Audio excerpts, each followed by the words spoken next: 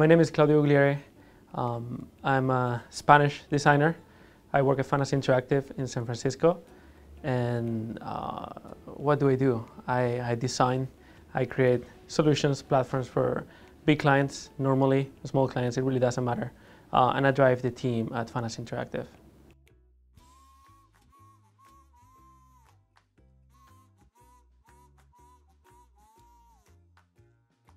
Being part of a company, Finance Interactive, it feels good. I mean, it's it's work. It's amazing in the sense of like you get to work for amazing clients. It feels good that you have it's a fairly small company. That means that you actually have the opportunity to put your vision into your work. And overall, it's like a bunch of really smart people you have to deal with every single day, and that's a great feeling. They force you to step it up.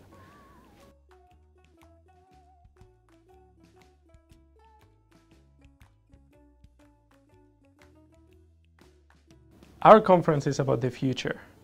It's about how digital interfaces are going to be used in the future, how that relationship is going to evolve, and hopefully what I'm hoping people will get from it is I would like to help them maybe not focus on today's constraints, but actually help them creating the future and kind of the future, the internet of tomorrow, you would say.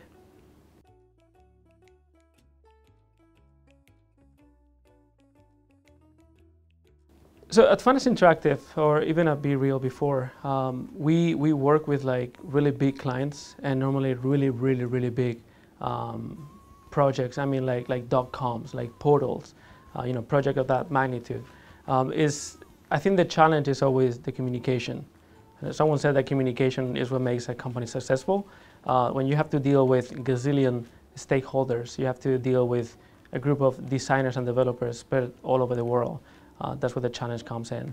So I'm not gonna point out a single project, but I'll just say that when dealing with those massive organizations, you have to be really organized yourself.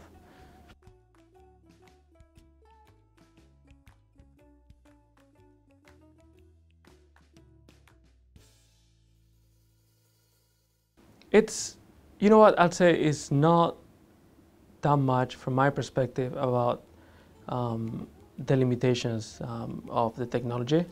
It's about the idea. The idea is what will take your project, will make your project special, or it will make it feel better than somebody else, some other project with the same goals. Browser limitations, I mean, obviously are there, but they shouldn't be the factor that will drive your project, if that makes sense.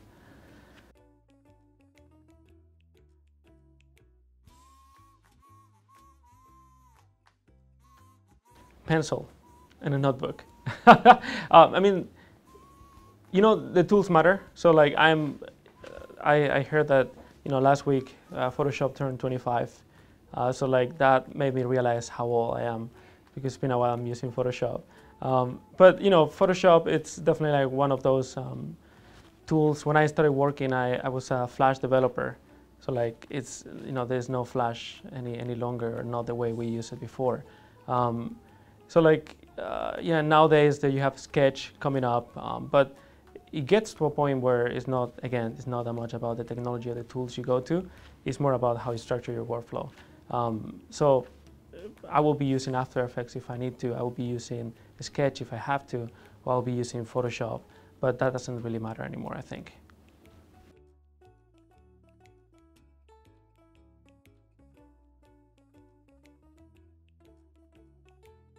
I expect them to have a longer battery life, hopefully.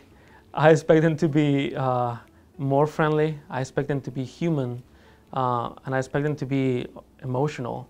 I feel there's a big disconnection between technology and people these days.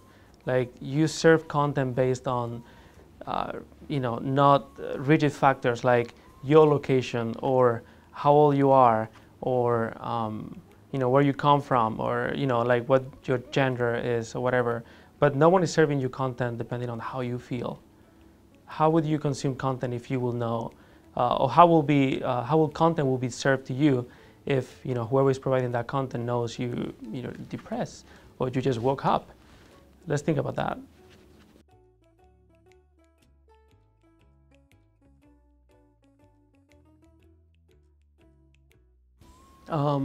You know, through the years, so I moved to the UK in 2008 and then moved to New York in 2010. So I had the opportunity to work with people from all over the world. It's just amazing, how culture or how, your early years learning will define how you behave later on in your life, right? Also, where your creativity will come from. So I can point out to like some people, let's say from my friend Yue, for example. He's from Taiwan. So like, he has some crazy ideas, like you're dealing with one person that, his background is completely different than yours. So like, that is probably the most amazing experience. So that's, for me, is one of the most important sources. Dealing with people with different backgrounds, that they will always like, trigger something different on your brain. Then when it comes to like, looking for inspiration, I love video games. I play video games all the time. Like apart from like normal sources like Dribble or Behance, some of the sources I try myself just because I deal with people from all over the world. I try to like visit. I always ask them like, okay, what's your favorite go-to website to look for inspiration? So like, I follow like Russian magazines, and that's a whole different branch of design. Or like Japanese website where you can see like inspiration from Japan. The same thing from China. We tend to focus only on kind of like our near environment, when in reality, the world is so big and they're different. They understand the internet in a different way as well.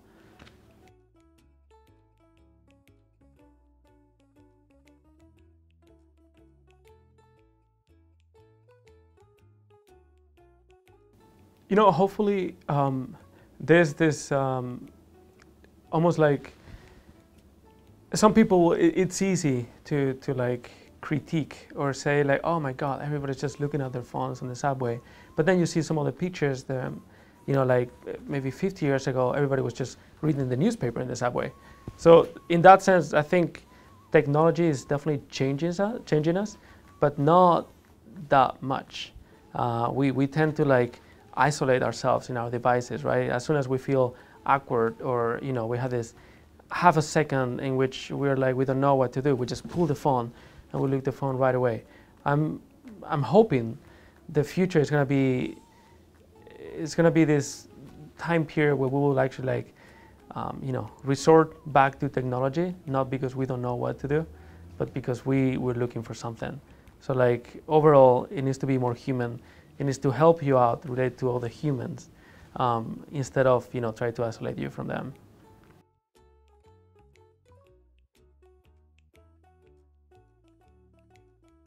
A lot. So like my first start of the day was actually start of the month. It was this escape flight. It's an experiment we did at BeReal.